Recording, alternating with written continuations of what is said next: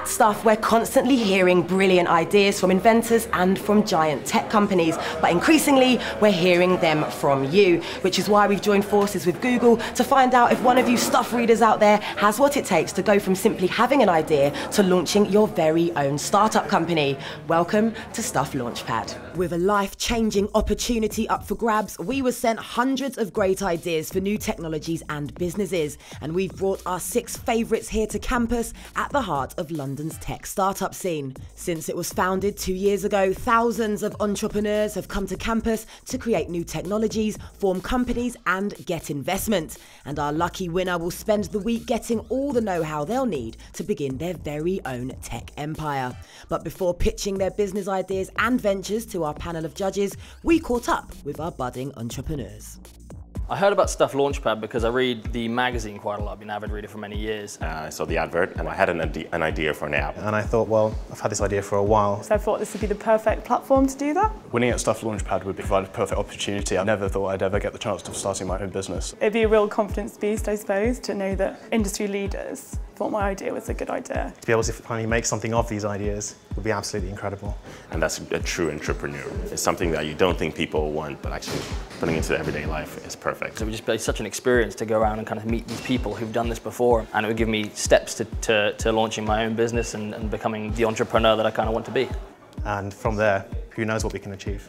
Our judges include founders of successful startups, a Google mentor and Stuff's very own editor, and they're eager to find out if our entrants have what it takes to start a successful company. We're really interested in the speed at which an idea can become reality. I think it's about going in there with an idea of exactly what you want to come out with at the end, who your audience is, and what you need to make it a reality. Google's roots, even now we are a big company, are obviously in the startup world. I think very much from that background, 15 years ago, having been a startup, this is why Google is quite keen to help other startups. Beyond my personal preference, I think it's really important that you actually solve a problem. Even in the different mentoring sessions, I've seen startups coming back and changing the idea. Only very, very smart people are able to constantly adapt to a new challenge. So I think it all comes down to the skills of the founder team. 5 or 6 years ago, sort of startup was almost seen as something that people do if they couldn't find a job in a large company.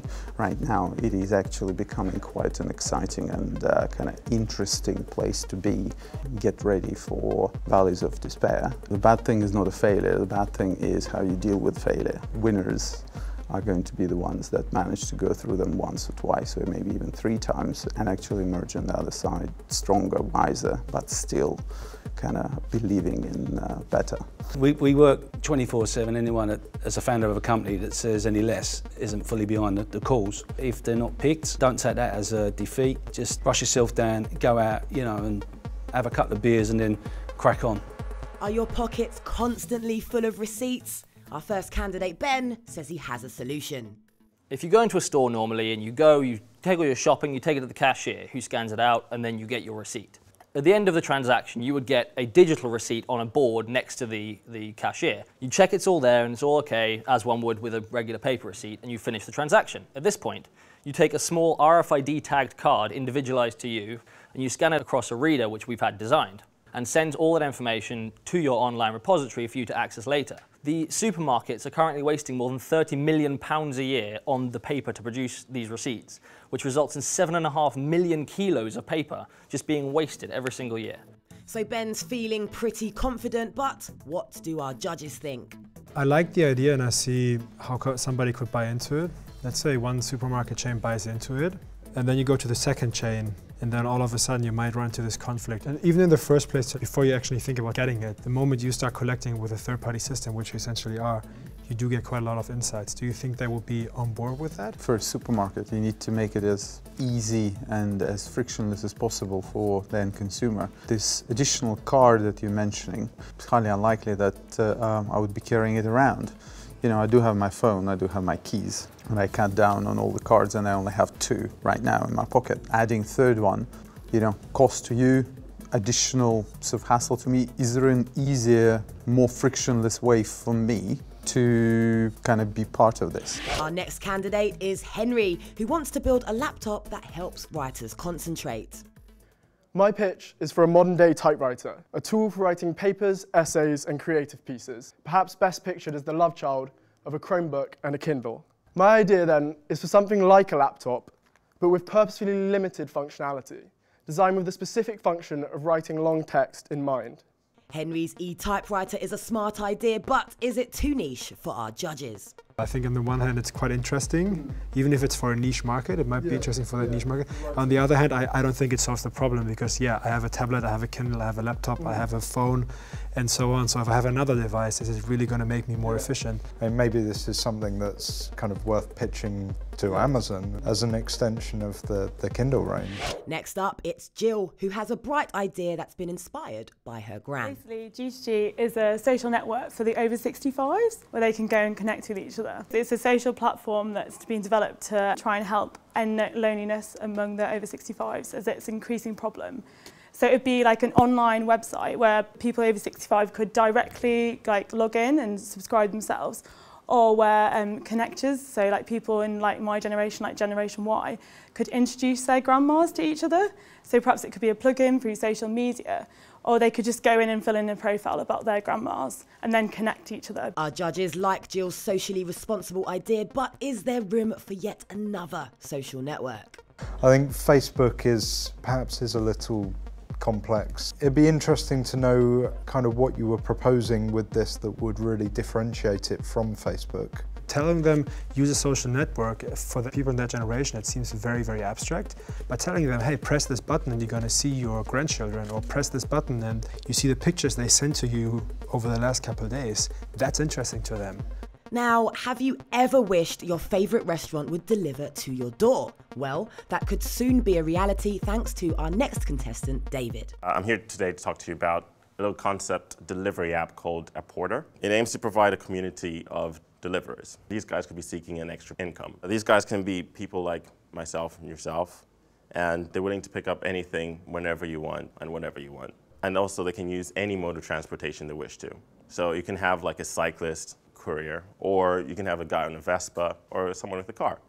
But it kind of works like the Halo app, where you can obviously see the availability of the cyclists around your area. They can obviously set their own rates as well, so that you can encourage competition between different deliverers. And also the dream is to have a porter as a service on people's websites to deliver with a porter on there. So you can order something and quickly click on the website to see if there's anyone around to deliver it. David's idea sounds tasty, but would our judges let an amateur driver deliver their dinner? I like that you've got a clear idea of targeting certain outlets to tie it to, rather than just saying, here's a free-for-all, just anyone pick up anything from anywhere. You're talking about verification of the deliverance guys. Get past that point, deliver well, and it's a service that you want to get. Next up, it's Adrian, a doctor who says he can improve the way medical students learn. My name is Adrian Chiang. I'm a junior doctor working up in Yorkshire at the moment. And my idea, in a nutshell, is basically an educational utility app, which I want to turn into a sort of game to make it really interesting for people to use and actually make them feel like they're not really learning at all. And this idea is all about making sure you can actually learn the process, feel the process, and then practice it for real, with as little a gap in that transition as possible. So to start off with, you'd have a standard menu, and the whole idea is the gamification of education. What I want to do is give people opportunities to learn the different conditions in a way that they've never done this before. If we enter the ward, you have your demo patient. Now, this is your voodoo doll, as it were, and these circles are the hotspots. As a doctor, you need to go through a very systematic approach to examining a patient. So if we started off, for example, with the fingertips, something which you take for granted, just you notice how your fingers go white and then they go pink again. If you go to the wrist, that's where you feel the heart rate. For example, it might say, press here, and the moment you put your finger on that spot there, the tablet might vibrate to a certain pulse at a certain rate. It doesn't tell you what the numbers are, you're not reading it, you're actually picking it up from the haptic response. And as you go along, you can go up to the chest, you can put sound bits in at different parts of the chest. When you touch those different areas, you actually hear those sounds that tell you different things about what's going on with each of these patients. Then you choose what test you want to do.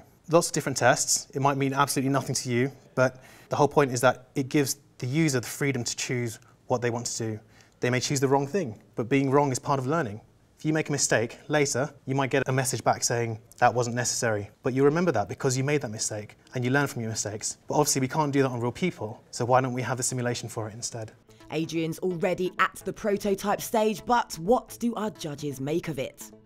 Personally, it amazed me, and I think to the point that I find it incredible that it's not been done before. It seems it should exist. If it doesn't, then, you know, somebody needs to create it as quickly as possible, because I agree with you that not everyone is at their best when they read. This seems like a genius thing to be doing, and, you know, you study medicine, fantastic, but I can see it being applicable in a lot of other areas. My fiance is a doctor. She complained about having to read too much and too little actual exercise in that sense all the time. So there's definitely a huge gap between the traditional way of teaching it and the kind of practical way of, you know, being on the job. I'm a big fan of gamification. I didn't really see the gamification here, but that's fine, right? It's not as a criticism, but it's definitely something you can build up on. I think the challenge you will have, a positive challenge, is hitting the right level of it being very scientific, because you want it to be a credible source of learning to become an actual doctor, not just playing or you know, pretending to be a doctor, and making it a gamification thing where it's actually kind of fun to do it, right? So where you always kind of want to do it even when you're not studying, just because you enjoy doing it, because you have an interest in it. Thing is, for me, I've always wanted to play guitar. Looks like now I'm going to be a doctor. With our judges loving Adrian's pitch, it's now up to Justin, our final Launchpad contestant, to make an impression with his idea for minimising food waste. My idea is actually based on a digital app which allows you to search specific locations for reduced items, food that's going off in the next 24 hours. And I'm calling it True Foodie. How does this fit into the bigger picture? Globally, there are increasing levels of food poverty, and various news stories. For example, councils spent nearly £3 million on public money over the 2 years feeding people. Tesco's, in the first 6 months of 2013, it created 30,000 tonnes of waste. That's just Tesco's alone. True Foodie doesn't have to be limited to supermarkets. It can be applied to any shop that sells perishable goods. So you can apply it to delicatessens, butchers, grocers, anything that has a perishable goods. And the revenue stream would come from supermarkets would be charged advertising, whereas the suppliers like the butchers and your grocers and your delicatessens would you'd be able to purchase the items on your app. As you go, you search for example, I want to buy a cream eclair. You can buy it on your app and go and pick it up, and that's how you take 10% commission from that. And the store would have to throw it away anyway, so it's beneficial for both parties. At least they get some money for it. It's a bold idea that looks at an important problem, but does Justin have the know-how to make it happen? My wife would love this, and so would the millions of people that go on Money Saving Expert and all those kinds of websites. I think that positioning it as a let's reduce waste and let's kind of do something to the environment is a lot bigger idea, as you know, that I see. I would have your app, and if it popped up, I might not want potatoes, but if it popped up and there's potatoes there, I might think, you know, maybe I can do a shepherd's pie for 2 days and freeze one. You'd be looking into making a lot of data connections, and you'd be looking into like getting a lot of data into real time, pinged both ways. That's definitely possible. It will depend a lot on who you're working with and however their technical setup is. But I mean, I don't see why you shouldn't be able to like tackle at least part of that problem with whatever you come up with. With 6 excellent pitches to deliberate over, it's now time for our judges to decide which business idea will get the Stuff Launchpad seal of approval.